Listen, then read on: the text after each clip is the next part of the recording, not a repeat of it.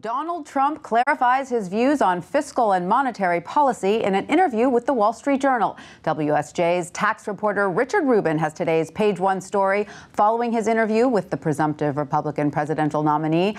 Richard, welcome. Your interview with Trump comes after he made remarks suggesting he might push to renegotiate U.S. debt in an economic downturn. Did he have more to say on that topic? Yeah, he's spent part of the interview trying to clarify what he's been saying for the past few days. What I think he's trying to say is that if we're in a situation where interest rates might rise, that he would want to sort of switch out debt so that you end up with more low interest debt going forward as opposed to some of that higher interest debt, sort of lock in lower rates. I think that's what he's saying. He was trying to sort of tamp down the idea that he's talking about defaulting on debt or not paying creditors back everything they're owed, ideas which would be a big departure from hundreds of years of history. So he's trying to reassure the financial world that he's not going to do anything all that rash on monetary policy and debt management. Our debt will still be good. All right, so switching to tax policy. In the past, Mr. Trump has proposed lowering the tax rate, but in recent TV appearances, he said taxes on high-income households would go up. Was there a clarification on his tax plan as a whole? Yeah, he ran into some trouble on Sunday because, you know, if you read the transcript and watch what he said on ABC, it sure sounded like he was saying that as part of a negotiation, he'd still insist on tax cuts overall, but the taxes might go up on high-income households.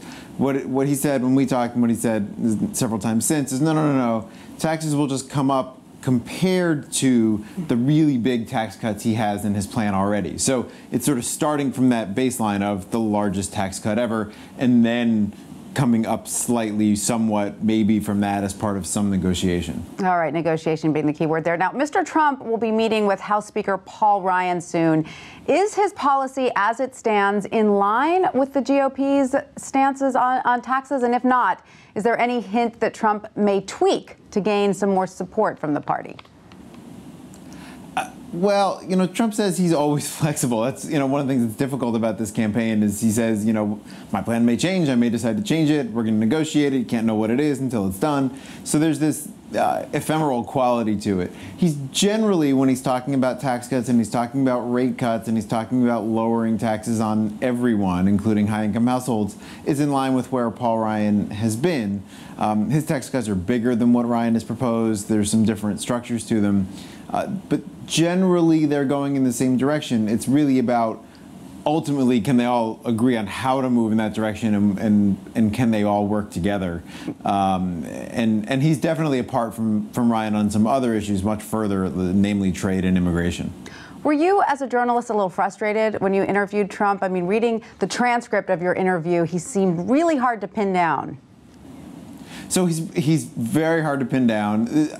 But even beyond that, there's a couple of times, you know, if you look at the transcript that we've got up on WSJ.com, he talks, you know, he makes statements that aren't right. So he talks about the U.S. being the highest tax country in the world. And I tried to point out, no, we're not. We're, in fact, a low tax country. We have a high corporate rate, but that's certainly not us being a high tax country. He talks about his proposal on carried interest. But, you know, as I tried to point out both in the story and in the transcript, you know, his proposal actually cuts taxes significantly for people who are getting carried interest right now. So, yeah, he's very difficult to pin down because he falls back on this answer of, I'm flexible and I'm going to negotiate, and so you can't really analyze my plan until it's done. Until it's done, until it's there. So what are experts saying about his tax policy as it stands, which, as we are discussing, is a little ephemeral? So if you look at what he's written down, and this is what the Clinton campaign is saying, is they're saying, look, he's got a plan, it's on his website, let's look at that. And they're saying, in independent analyses say that it would lose as much as $10 trillion in government revenue over the next decade. To put that in perspective, that's about 22% of what the government's going to collect in the next 10 years. That's a big tax cut. And then they also note that a lot of those benefits, because he's cutting tax rates so steeply on business income to 15% from in the 30s, depending on what kind of business you are, that the benefits really flow to those business owners, which tend to be high-income households. And so if you look at his plan, there are real benefits, big benefits for high-income households. And several independent analyses of that plan, both from conservative groups and other groups, really suggest that that's where the benefits of this plan will go, in addition to the millions of people going off the tax rolls in the middle class entirely. All right. Thank you so much, Richard Rubin, for that. Great job on the interview and the story. Thank you. Thanks.